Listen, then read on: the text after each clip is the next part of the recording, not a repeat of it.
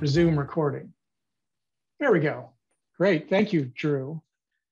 Drew is my colleague in the Center for Data and Visualization Sciences, and is actually a specialist in GIS and spatial analysis. So he's a handy person to know. Okay, so then I'm going to expose you to how to do these queries and how to do the visualizations, and hopefully point out some useful documentation along the way, because quite honestly, there is a ton of documentation. And if you're anything like me, while you recognize the value of reading the documentation, you often need to read the documentation. Sometimes you just want to get started and see what you can do. And so I'll try and point out where that documentation is so that you can reference it later. But in terms of background, one of the things I said in the registration is that we're building on earlier knowledge of what we know already about R and the Tidyverse. So workshops that I've taught in the past. So if you don't know about it, there is a website called RFun, which is a sort of a sub-branded site for my department, where I'm collating a whole bunch of R workshops that I've done before.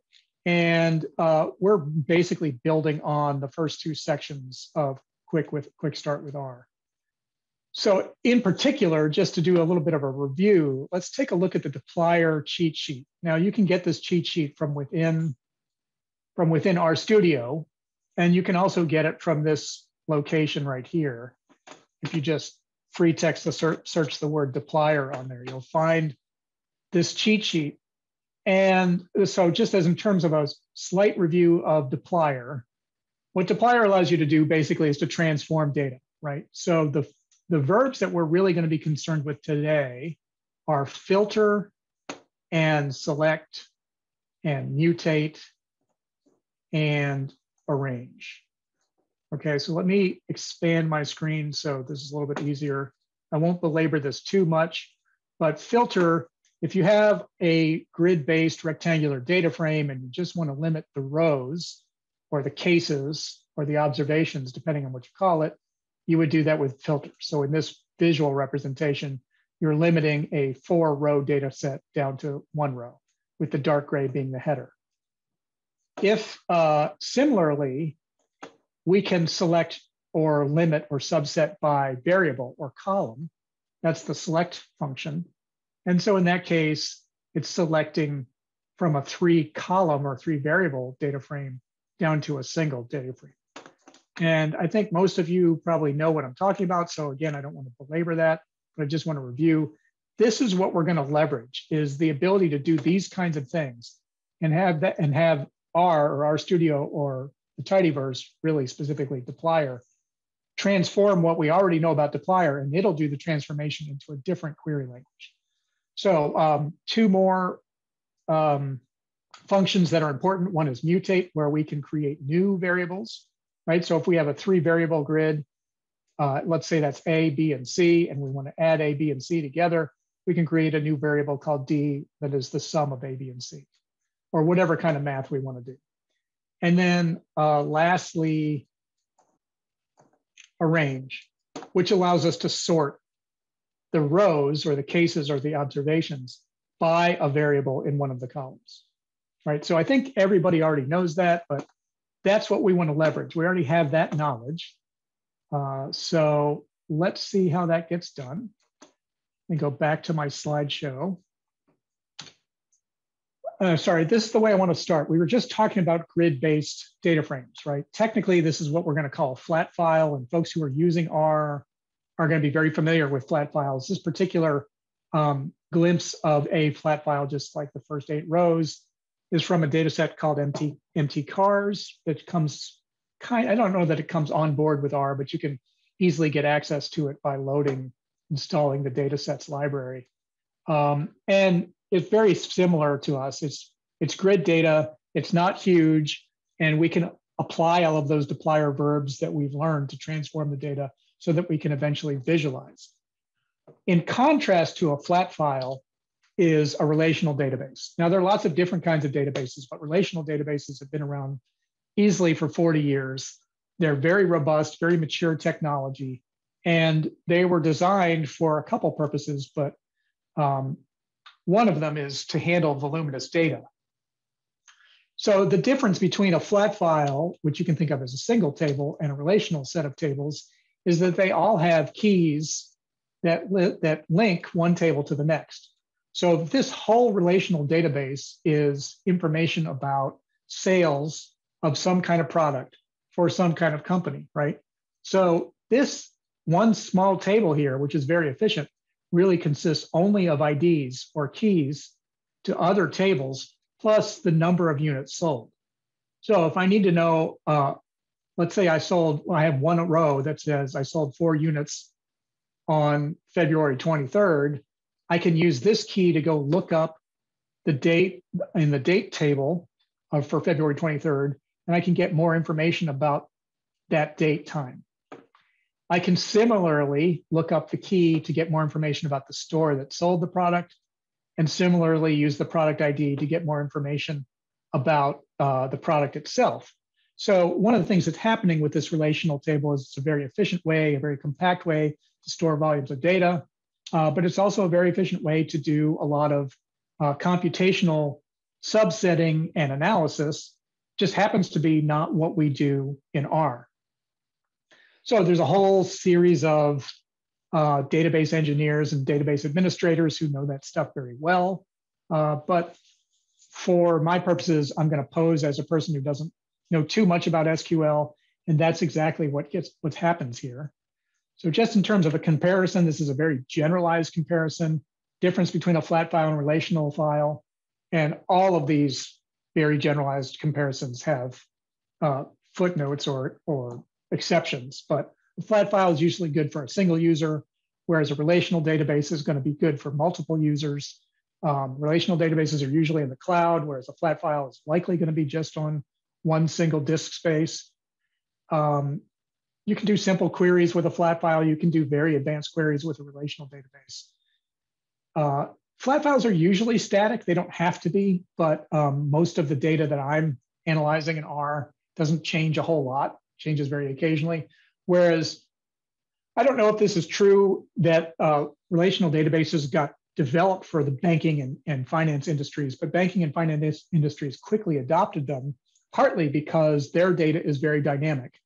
And they had issues where there could be collisions of data where multiple people are putting in the same information, and relational databases are just designed, most of them, many of them, the ones that are in existence, are designed to handle this kind of dynamism. There are different kinds of relational databases that have different qualities, but let's just stick with that, stick with the general.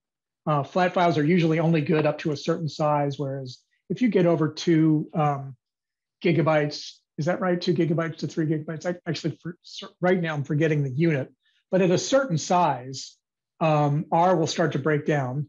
You just can't load that much into memory. Whereas a relational database is really designed for these volumes of data.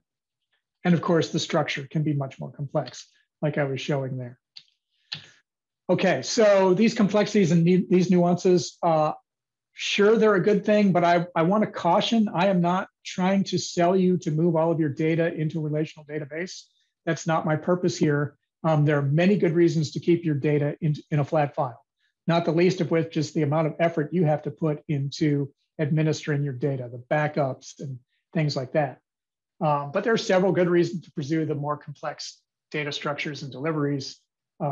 You should just be aware that as you pursue these more complex approaches to managing your data, you have more expense, right? There's more computational expense, there's more financial expense, there's more administrative expense. And when we start talking about really, really large amounts of data, we start then adding, in at least large organizations, people like database engineers and database administrators to ensure that there is some data integrity. What I'd like to do is at this point kind of to talk about that data integrity is to sort of underscore that. The reason why there are people who are focusing on this is because we have come to know, if we didn't know it before, companies like Twitter and Google and Amazon have sort of made it really clear that data starts to become the new oil, as it were, meaning it's very, very valuable.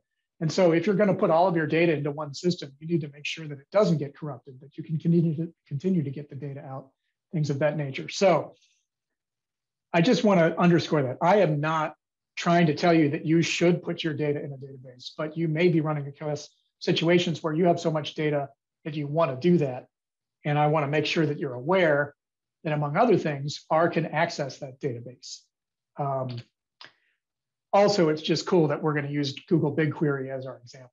So now, I mentioned earlier, I did a really quick visual overview of the dplyr cheat sheet. And here's a basic dplyr query right here. And if we piped that dplyr query where we're just filtering by a few variables or a few columns, if we piped that to a function that we haven't discussed before called showQuery, it would actually deliver for us an SQL statement or a structured query language statement. That's what you see over here. These two statements are basically equivalent. Now, there are different dialects of SQL. It is a industry standard. And so there are sort of slight dialects between Oracle's version of structured query language and Microsoft's SQL Server's version of structured query language. But generally speaking, the basic stuff works the same. And that's what dplyr is able to do for you. By being on the front end, it can decide if you're querying, if this object right here is actually a database, it'll decide to broker that request through dbPlyr, and then it will, in the background, send a statement that looks more like this to the relational database management system. And then we'll get some data back. I also included this left join statement, not that they're related, but if anybody's worked with relational SQL or relational databases, you know, because you have a lot of these connected tables, that you often have to do a lot of joins and merges to get some larger flat file kind of structure that you can analyze, right?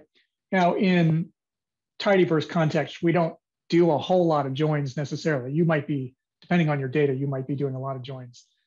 But the syntax for those joins, while I might be able to pull this out of my head because I've worked with databases in the past, the syntax for the join, I'm always going to have to look up because I don't do it that often. And so this is one more advantage to doing the dplyr approach, which is I don't have to look up the SQL syntax. I can just use the dplyr syntax that I already know. All right, so some questions that I'd like to address, like why would you do this? Well, one is it's especially convenient if you already know dplyr. Like you really don't have to, especially if you're only querying to bring in more disparate sources of information. You don't have to go out and learn SQL. You can just stick with dplyr and it's probably going to work really, really well until you get into these really advanced SQL queries. And I'm not going to demonstrate any of those points where it breaks down because I myself generally don't do those super advanced queries. Another reason to do it is it's more efficient. I think I talked about this, but at a certain point, you just can't read that much data into your RAM using R. And the general idea is, in a big data context, I'm repeating myself, but you want to do your transformations and your data processing where the data are. So you're moving your compute to the data. And that's exactly what Google BigQuery allows us to do, is it allows us to have control over the compute structure where the data exists. Happens to be in the cloud, somebody's server room somewhere, but not ours.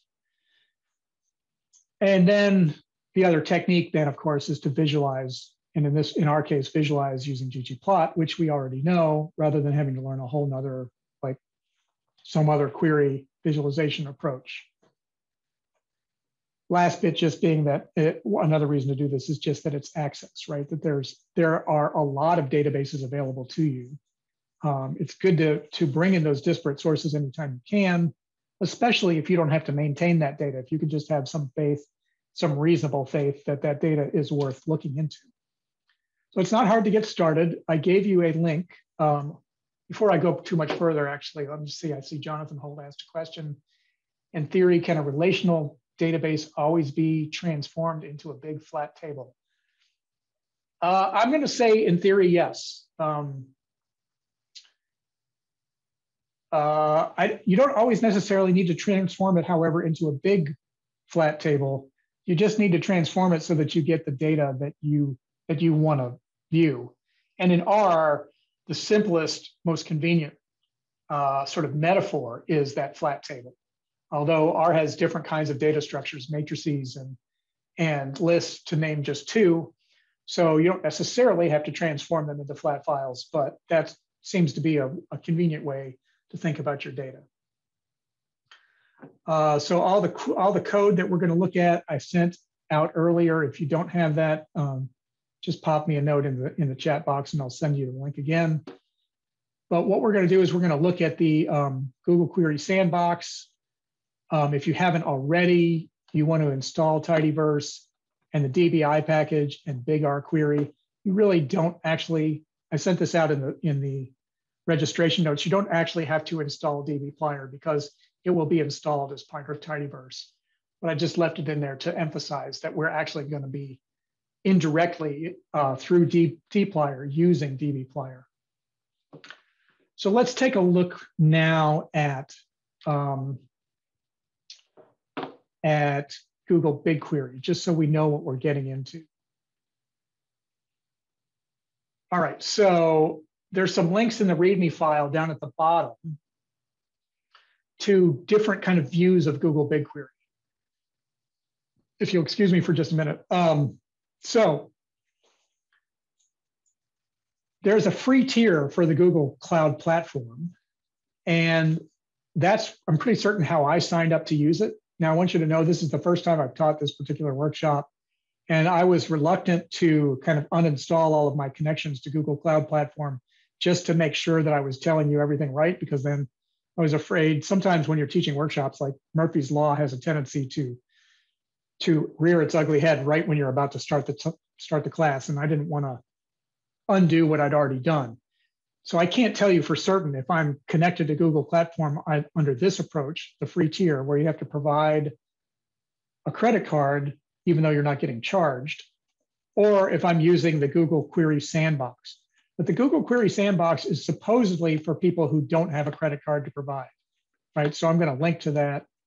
And what you'll see here is a setup that explains how the sandbox works. Tells you everything you need to do, and even gives you a link to the Google Cloud Console, which we're going to connect to in a second, but basically looks like this. Right, so shifting back here, these are one of two ways that you can connect to the BigQuery public data sets, and neither one of them should cost you any money. But I'm not a Google product manager, I'm not a Google rep. If it does cost you money, I would apologize, but I have no way of knowing how it would cost you money. My experience so far, I've been using this for, I would say, well over 6 months. I've not been charged a dime. I've only been querying the public data sets. And from my understanding, you can query like up to a terabyte of data a month without being concerned about any kinds of charges. And I'm definitely not going to do that today. So it should be safe and good for you. But like I said, I don't have so much knowledge about the Google Cloud Platform that I can explain exactly how the pricing works. So it's worthwhile to be cautious. Anyway, what we're going to do is we're going to query some of these public data sets. So I'm going to right-click and open that table or that tab. And here's a fuller explanation of the public data sets. And if you click on this link, it takes you to what's called the Cloud Marketplace, which I only want to show you so you can see it. I personally find it not super helpful, but it's kind of like like an Apple Play Store just for like what free data, I think what free databases are out there. I don't think they're charging for any of these. So it's there. I don't know why, but I have noticed some disparities between what shows up here and what we're going to see once I get into my Google platform, my console. So I just want to point that out, but I don't want to rely on it. Because really what I want to do is I want to get to my Google BigQuery console. So this link right here, which I'm going to put into the chat. If you have already set up your Google BigQuery, that should go straight to what you're about to see. But I'm going to take one more half step to get there indirectly and just go straight to the BigQuery page, where it has this blue link that does the same thing. It goes to the console. And this explains, kind of what the BigQuery tool is and how you access it with a little video. My experience with BigQuery is there's a wealth of documentation, and I've showed you only, or I've provided for you only the links that I think are really, really necessary to look at. There's so much documentation that you could probably spend a week just reading documentation without ever actually having accomplished anything. But what I want to do is I want to go to the console. So I'm going to click on that. And now we're looking at a cloud version of Google Cloud Platform. And if I clicked on this little, I forget what you call that. Let's just call it the hamburger icon. You can see that I've registered onto the Google Cloud Platform, and I have at least 2 services available to me. One is the home dashboard and one is BigQuery. And then there's a whole bunch of other stuff that I've never used, and I don't know if I will ever use it. The other thing that I can see here is a reference to all of my projects. And if you don't have a project, you might have to click New Project. I'm sorry, again, in terms of excuse me, a first-time user, I don't know if you already will have the BigQuery-public-data project pinned to your workspace. I think you will. But even if you have that pinned, you're going to want to create a project. All right, so you need a project which might be used for billing if you're on the free tier.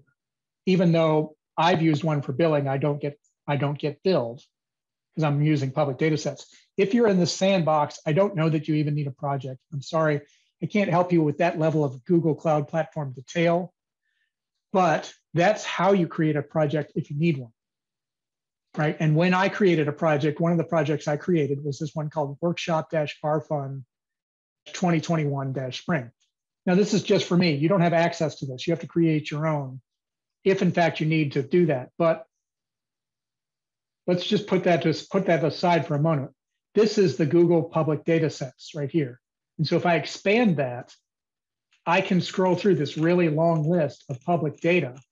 And one of the things that's worth pointing out is even when you get down here to this really, really long list, there's even more, right? There are just a ton of large public data sets out there.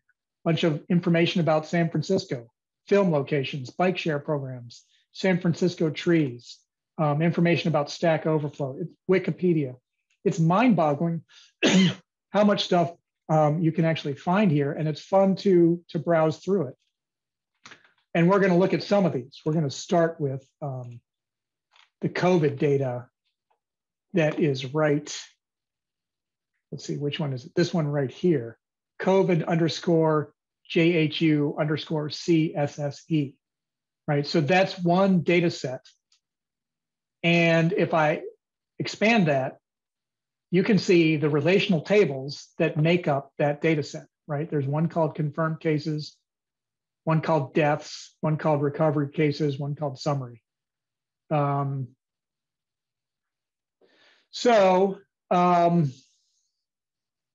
We're going to look at the summary table. And if I clicked on the summary table, you can actually get a listing of the columns or variables that exist in that particular table, right? And that's what we're going to query.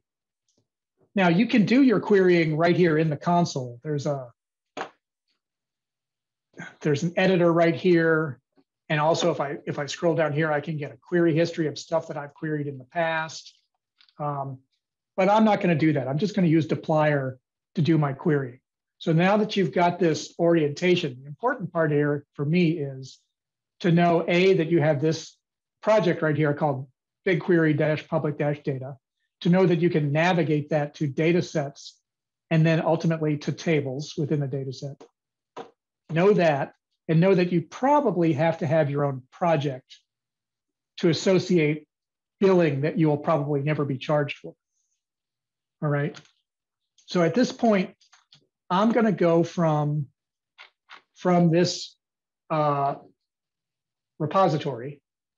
I'm just going to open up my Google project. So if you haven't done this before, you can download this zip or open the repository in any R way that you feel comfortable. Stuff that we've kind of covered in the past. Okay, so here's the repository. And if I downloaded that zip file, I could expand it on my local system. And when I expand that on my local system, I'm eventually going to get to RStudio, which is where I'm going to go right now. And I want to make sure that I share my RStudio. So you should see a blue screen now that is dominated by my my project that I opened up, and I opened it up by in my local file system, clicking on that file. And this is my file system, and this is my console, right? So let me get rid of those drawings I drew on the screen and go back to my mouse. And I'm going to open up this file here called O1 Case Study Google BigQuery. And I'm also going to try and make this bigger for you to see. Before I do that, let me just note, because I mentioned it before, here under help, here's cheat sheets, and here is data transformation with dplyr. So that's quick access to that cheat sheet I was mentioning before. But what I want to do is I want to kind of alter the appearance of this a little bit so that you can see better. All right, that makes the screen larger, and I'm going to make it a single screen. And there should be enough text in here in this R Markdown document that you can read through it. Some of the stuff I've just discussed, like if you don't have a credit card, go to the sandbox, etc. But getting to this part of the line 27 of the code, I'm just going to run this first code chunk, and I had the warnings turned off, and that's going to load these three libraries. The critical ones for querying BigQuery are dbi and bigrquery. Again, using dplyr, which is part of Tidyverse. And the very first thing we want to do is use the dbi library to establish a connection to this remote cloud-based database. So this is where the stuff I just showed you in the console comes into play, right? The project, BigQuery-public-data, if I can share my other screen, just to bring this clear, make it clear. That's this right here. Okay, so that's the project, that's the data set, and that's the table. And this project is what I'm going to use for billing. So going back, that's how I fill that out. That's my project, that's my data set, that's my billing ID. And when I run that, all I do is establish a connection to the remote database. Gives me a little bit of feedback there. I'm going to use that object going forward. Now, you may have to, at this point, type this into your console, right? So let me just make this clear, what I mean by the console. Here we go. BigQuery BQ auth. And what that should do, I don't know if you have to do that or not, because, oh, I spelled that wrong. bigrquery BQ auth. What that should do is broker a connection through your web browser to establish that you have the proper permissions, authentication and authorization to query BigQuery remotely. But I've done it so many times that it's not going to query me to do that. So I'm just going to go on and use this next function, table.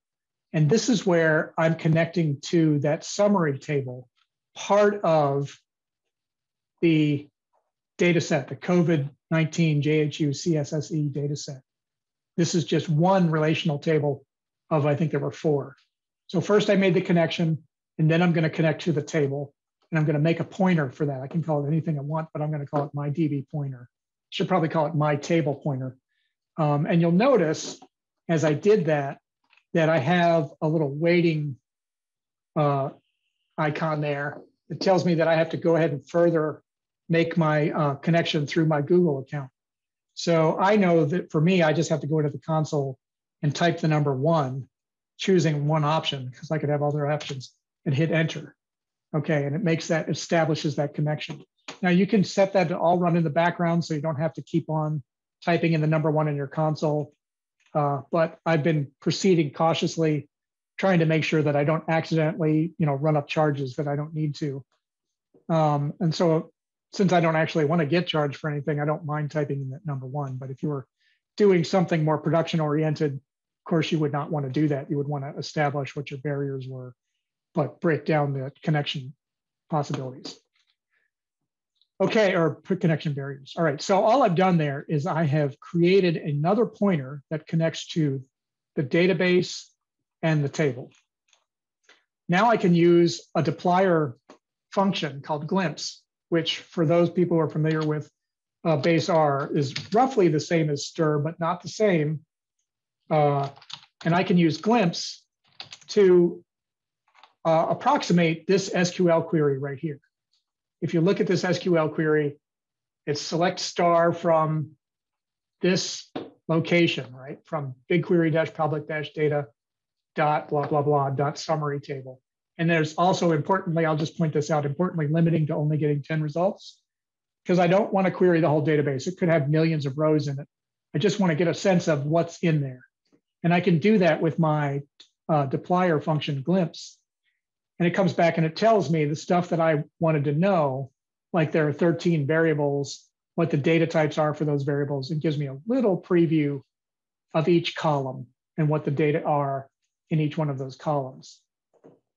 It does not, however, tell me how many rows, because it doesn't know how many rows, because it's trying to be economical in what it's consuming at the remote database end, right? So the glimpse command is probably doing something very similar to limit 10. And as a result, it doesn't know how big the data frame is that it's querying. If I wanted to find that out, I could use another dplyr function called count. And when I run that, it'll go hit that remote database and come back and give me an answer, which is roughly equivalent to this SQL command, select count star from summary table. And what is that number? It looks like 1,289 rows of data for this one summary table right here. Okay, so I made that connection. Now, I don't know that I really want to belabor this, but I just want you to know, if you really want to do SQL queries, you can do them. This is the syntax for doing an SQL query.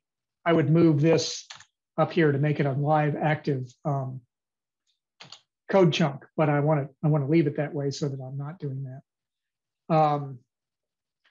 But using the dbQuery function to the con statement, the connection statement that we made earlier, or connection object, I should call that, we're then sending a full SQL query and we can get some results.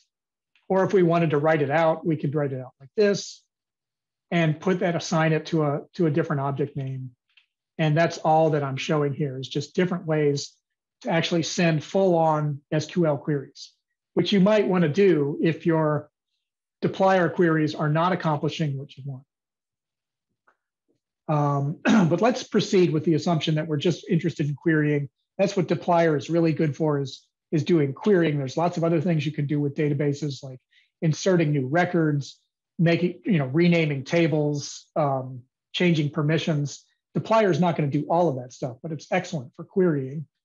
But if you need to do advanced stuff like that, you probably are going to end up writing out SQL commands in this kind of fashion.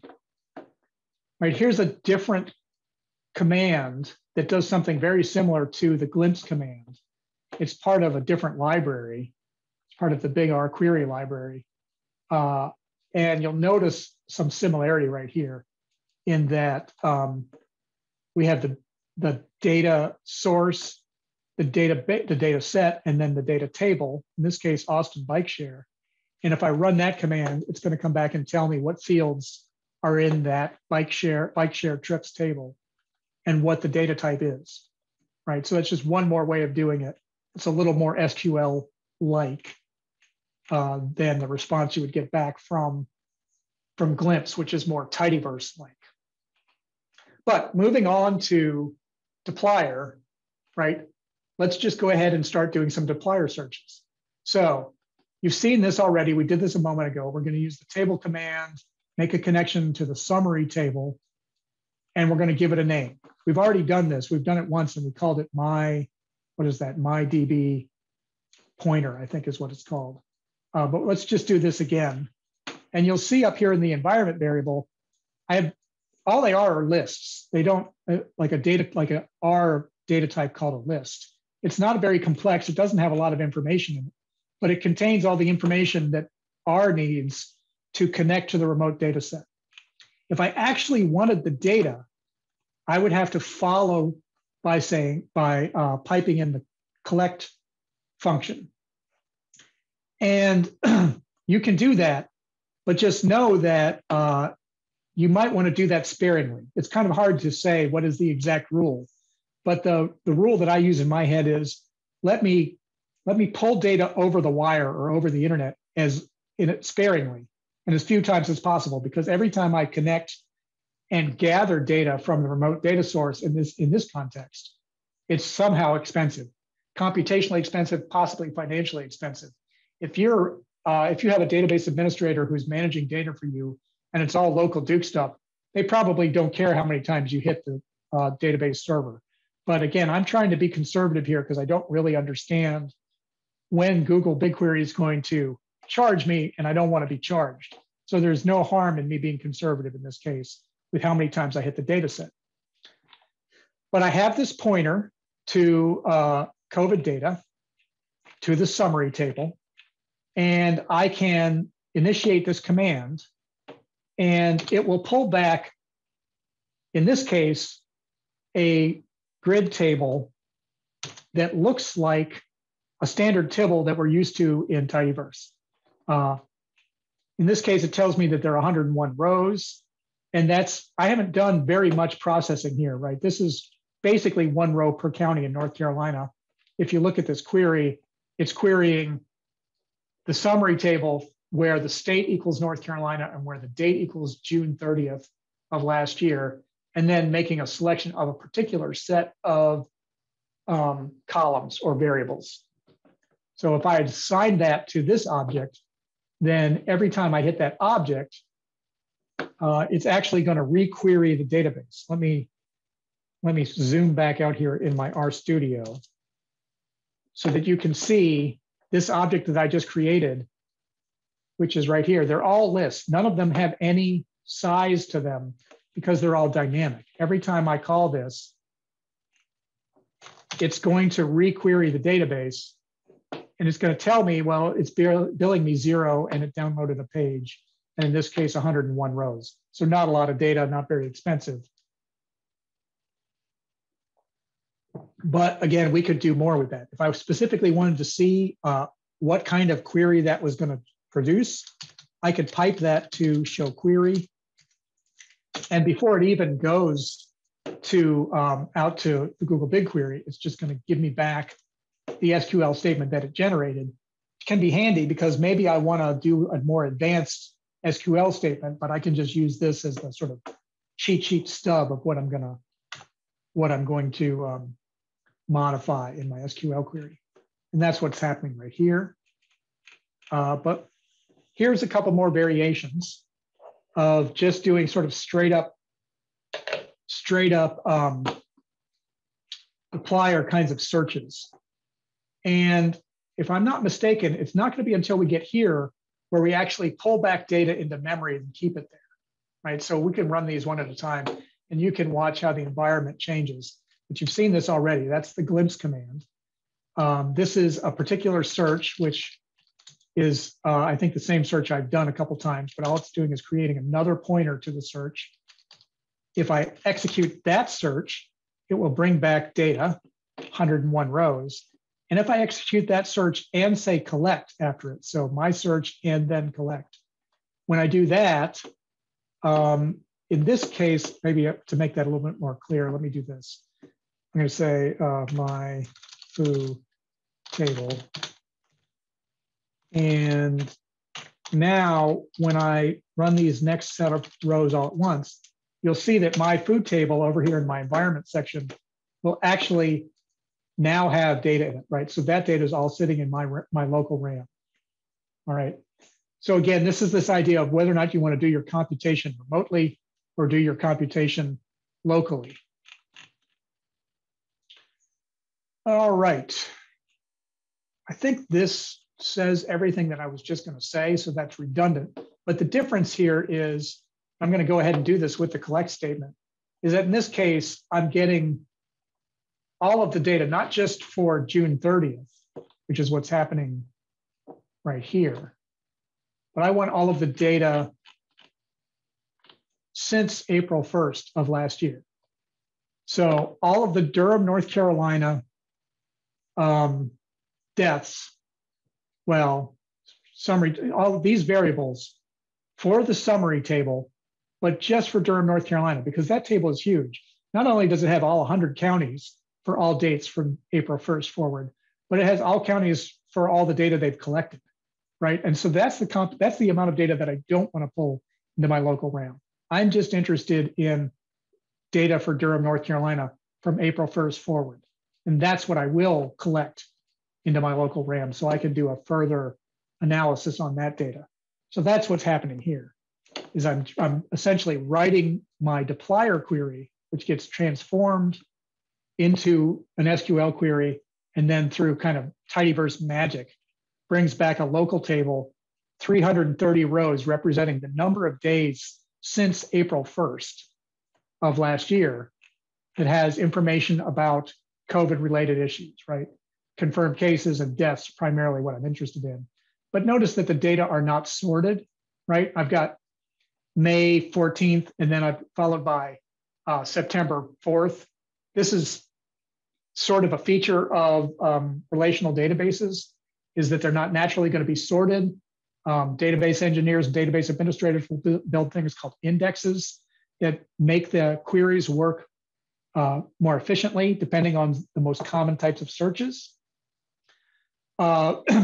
Presumably that didn't happen in this case. That's fine, because I can use my other dplyr verbs to do the sorting, right? So I brought that back into an object name right there called JHU COVID-19 Durham since April. If I want to sort that, I can just pipe it to my dplyr verb or my dplyr function called arrange, and arrange by date. And some of that query took place remotely at the computational site, right? Because I think that's right, JHU. Yeah, because my JHU is remote.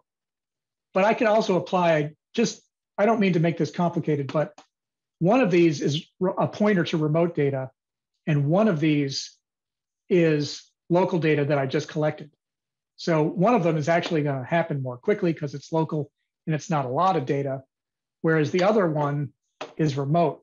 But if we're talking about querying huge quantities of data, this one, which is querying remotely, may in fact be more efficient than this one, which would have to churn through all of my local RAM if I had millions and millions of rows. There's different ways to do it. All right, now let's get to the good stuff. In terms of visualizing, simplest thing to do is to do something like this, where I've got my remote query, and then I'm going to do some sorting, and eventually do some mutating, and eventually pipe it to ggplot, right? Okay, so this is essentially the exact example that I was trying to set up at the beginning, which is that I'm doing my compute and transformation of data remotely at Google BigQuery cloud servers, and then I'm visualizing locally because I'm pulling back only the data that I want to look at to visualize. And this is just a count of the deaths due to COVID since April 1st. And I just, was playing around with the visual qualities so that you could see both a linear regression and a lowest smooth regression and see the basic trends. And I colored them based on whether or not there were more than one death a day, low, medium, and high. Okay, in this next code chunk, I'm doing something similar. There's not a lot of difference here. The only difference, this is just more ggplot, so it's not super relevant. But again, it's focusing the visual computation is focused on my local computer. So I can do all kinds of things to make this plot look slightly different from that plot while maintaining most of the data transformation up in the cloud. Here's a similar thing where I'm just renaming some data to some variables and resorting and selecting just a subset of those data rather than all of the columns that I was bringing back originally. Here's a kind of a cool thing, just in case you're interested. I don't know if you've noticed this or not, but when you're working in our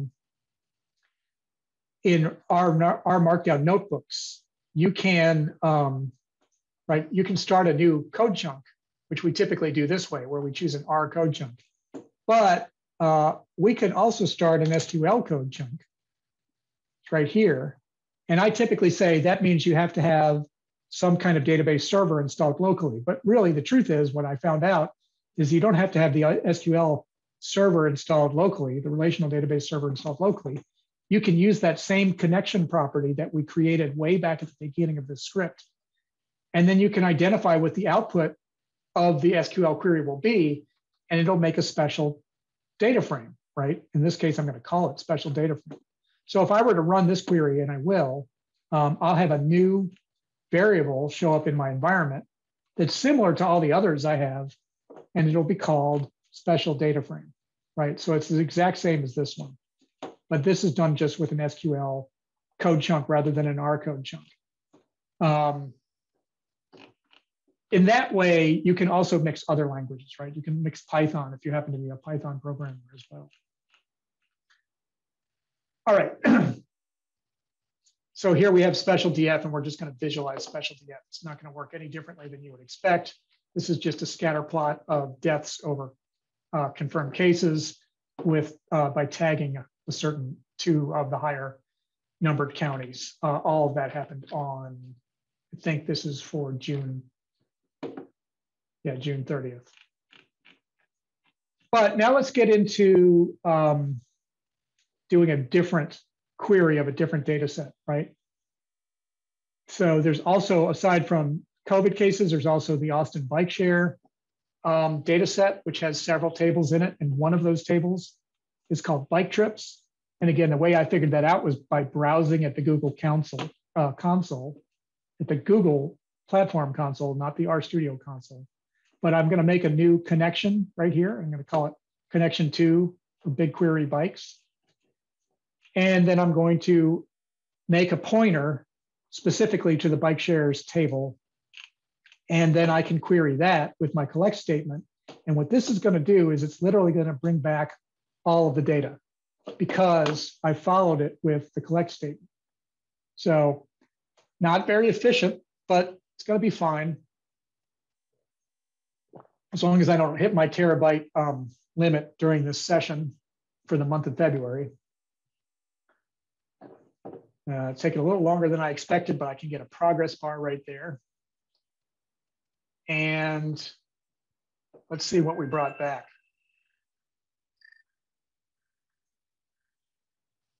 I brought back, it just said it was billed. It billed me 136.31 megabytes.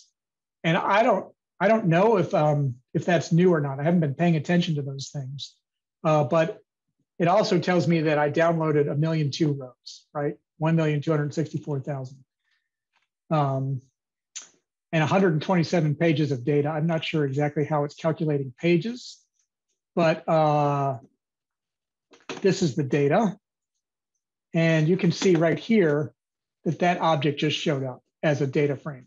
And that's because I used collect. So let me expand that out to one screen and you can kind of get a sense of what's in here. A bunch of data from a bike sharing company that tracks all of the bikes that they share. I can use this glimpse command like I've used before to tell me that, in this case, the glimpse command is going to tell me how many rows there are because I pulled all the data down, but it's also going to tell me that other things about the data that I want to know. And then I want to start visualizing it. And these visualizations aren't going to be any different from what you would normally do because I started by pulling all the data down with the collect state. So all this particular, I'm not sure that this is a particularly great visualization, but this is based on this link right here that is an article that sort of tries to answer the question, how far is too far to bike to work? And the basic answer is 10 minutes. So I just did some box plots where I sorted all the bike trips under 10 minutes and all the bike trips after 10 minutes. And I labeled them and looked at like what was the average length of a trip under 10 minutes and before 10 minutes based on these different categories of passes that you could buy to the bike share company. All right, so that's not especially interesting because in the end, because I use this collect statement, it's not anything different than I would normally do if I just found the bike share data out on GitHub and pulled it all down. But it assumes that your computer is powerful enough to process 1,200,000 rows of data, which I know mine is, but if I was using one of those VCMs or one of the cloud-based RStudios, maybe it wouldn't be.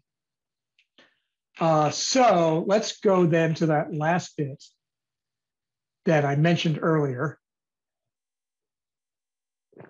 Oh, let's see what I'm doing here. Oh, this is where I'm doing a join. And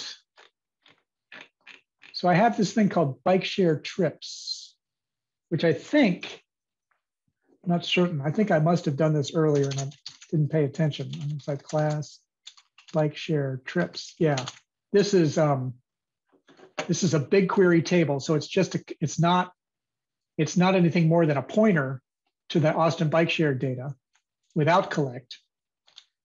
And then I'm going to do a merge remotely at that data frame by calling one bit of data. What I'm doing, this is sort of a better example of how to push your computation off to the SQL server. What's happening here, if I run these rows right here, is I am taking the top 5% of trips for the top 5 stations where a bike was at a start station, right? So in other words, 72,000 trips started at the intersection of 21st Street and Speedway, and 31,000 started at the Convention Center and 4th Street, right? So that's the top 5% of all bike trips for the bike share company and what stations they're at. All of that computation got translated into SQL and took place at the SQL server. I'm going to do the same query for the end station, so end station versus start station, and then I'm going to merge them together so that I can get so that I can look at a table side by side, and I might choose to do some kind of visualization with that information. But what I pulled back and what I sent over the wire was 9 rows of data, right? I somehow went through 1,000,002 rows of data and pulled back only 9 rows. That's what dbPlyr is really doing. All right, so last bit. Here's a DB connection to the New York trees data set. So this is what I started out showing you. And so I'm just going to make that connection to New York trees. I'm going to give it my billing project ID. And once I make that connection, I will specifically search the tree census for 2015. There were several tables there, but I just want the most recent one that I can find. And then I'm going to use these 2 new libraries, dbplot and leaflet. If you've been to some of Drew's workshops, you've had some background on leaflet, and there's a recording of how Drew was showing people how to do visualizations with leaflet. Basically, we're going to use that to create a dynamic map. And dbplot is a special new library, part of the Tidyverse, that is really designed to also push as much of the visualization computation as is possible off into the remote server, right? So you're always limiting what data you're pulling down. But let's get a quick sense, because I don't know, before we go much further. Well, I should run both of those libraries in case they're not running. Oh, I got it right here. I want to see how big this data set is. And not only how big is the data set, but what are the data types? So I actually only got a count from one variable, curb location. If I go over here to this, and I can find curb location wherever it is, it's in here somewhere. Probably won't find it because it's too hard to see, but curb location is made up basically of 2 variables. And I don't think there's any NA because the NA didn't come back.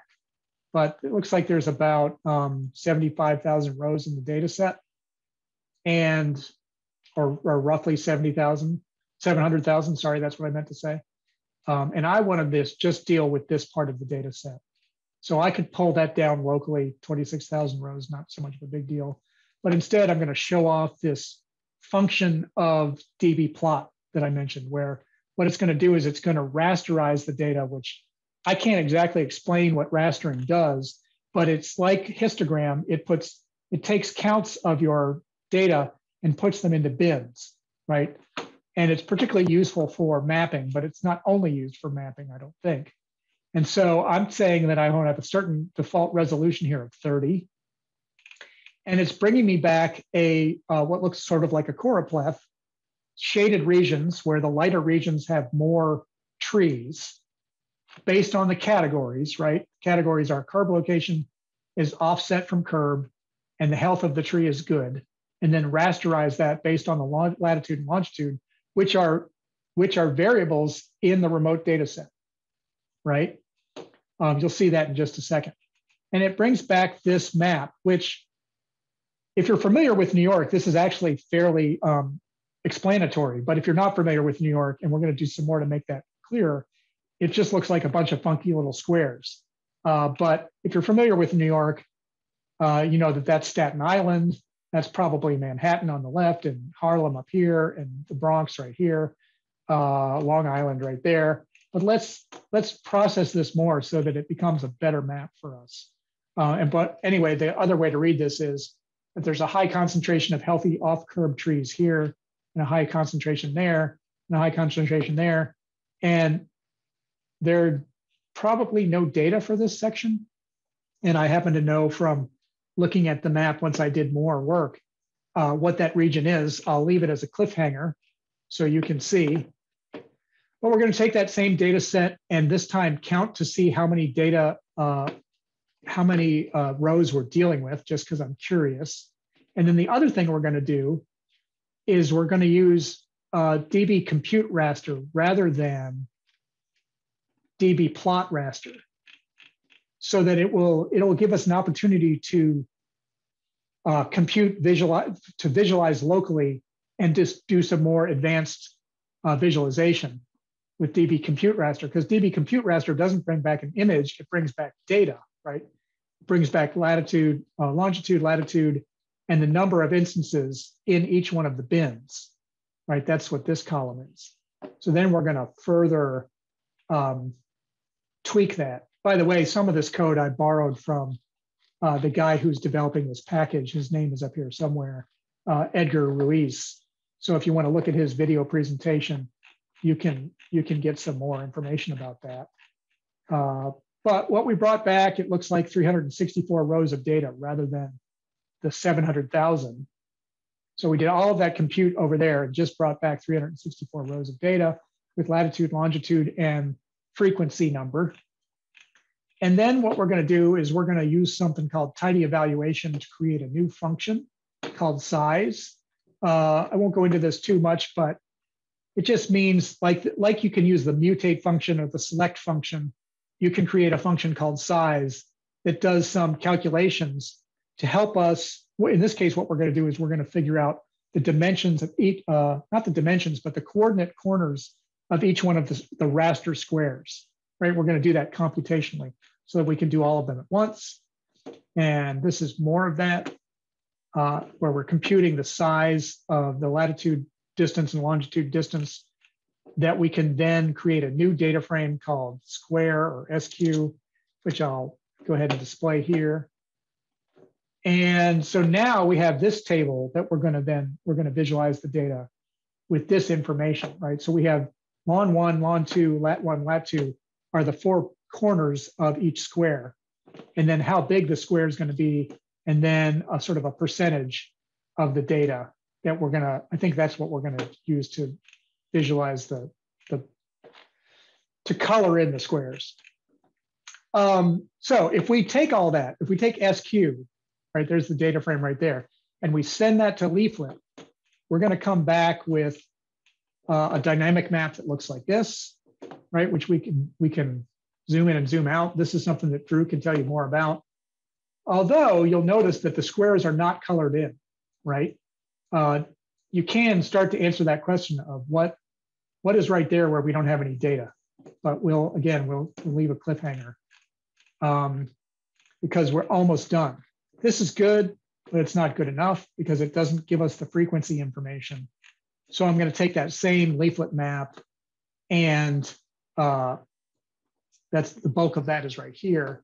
Then I'm going to add a different background map, and I'm going to do the choropleth style fill in of colors based on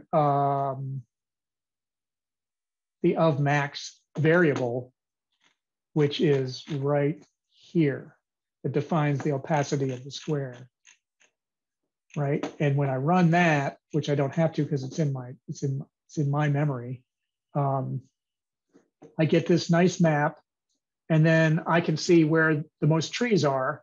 Now, the only downside of this particular map is that if there's a lot of trees, like up here on the upper west side, there's so many trees that I can't really drill down so much to find out what's under that.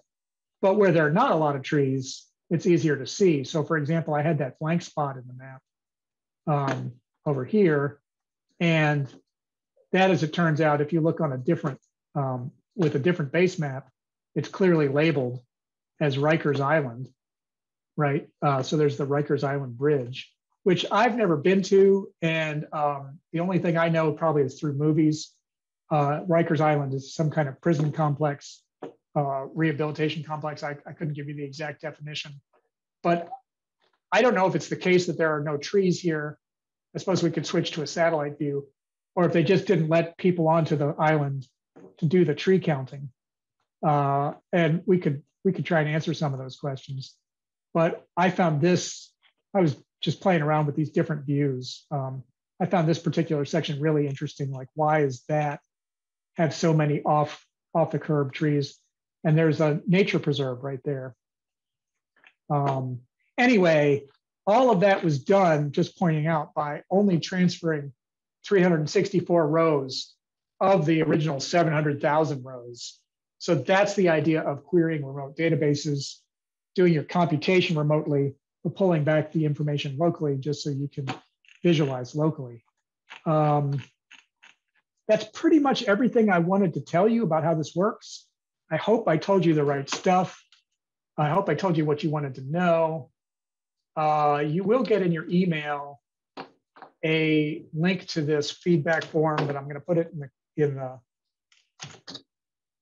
chat right now and open it up for questions, because I know I didn't take a lot of breaths. So if you had a question, I would love to try and answer it. If you don't have a question, that's totally fine. Looks like Johan's about to ask a question. Thanks, John. Hi, sure. This might be kind of a silly question. I'm new to all the cloud stuff, so I'm not sure. But just to be clear, should we be able to run this notebook exactly as it is, or will we get an error if we try to use your credentials for the dbConnect call? That's a great question. You will get an error if you use this billing value right here. So that's the only thing that you should have to change. Got it. Now, if you want, I'll show you where that came from so you can figure out what to change it to. I do, by the way, let me zoom back out. I have a file in here called your turn, which is really simplified and leaves some blanks for things that you should put in here rather than relying on what I put in. But to go back to this statement, this billing is really a project ID. I'll go to my console. That billing ID came from right here. So when you create a new project, it will give you an ID for your project. You can call it anything you want, like my first project. And I think when I did my first project, it actually gave me a randomly generated billing ID, but you can change it. And then you just need to use that value in this section right here. And then when you do that, the whole thing should run. If there are not other questions, no, go ahead. Thanks. I just had, you were explaining when we are still on the server side and when, at what point we hop over to the client side, and you explained that the collect function is one way to do that. But then you also did some mapping totally in the cloud, and understand that there's a little bit that needs to come to my side to do the mapping. But like, for example, I make heavy use of ggsave. If I do everything on the cloud side and then end with ggsave, what happens? Yeah, so what should happen then is you should send just the size of the file that you saved. Will I get the file? Yeah, you should get the file. You should be able to save that file locally. Okay, thank you. Yep. But also this, I don't know that I made this point super clear, but this approach to querying remote databases, we just used Google BigQuery as one example. And there are lots of data to query there, but you may have access to a different relational database in the cloud, and you can generalize what we've done. I'd be happy to help you get started there. We just need to know some ODBC connection information to query other remote databases that are not part of Google BigQuery. Does that make sense? Yes, and that would be a different R library. It should be the same. I actually didn't draw out the documentation like I had hoped to, but DB, let's see, that's not it. db.rstudio.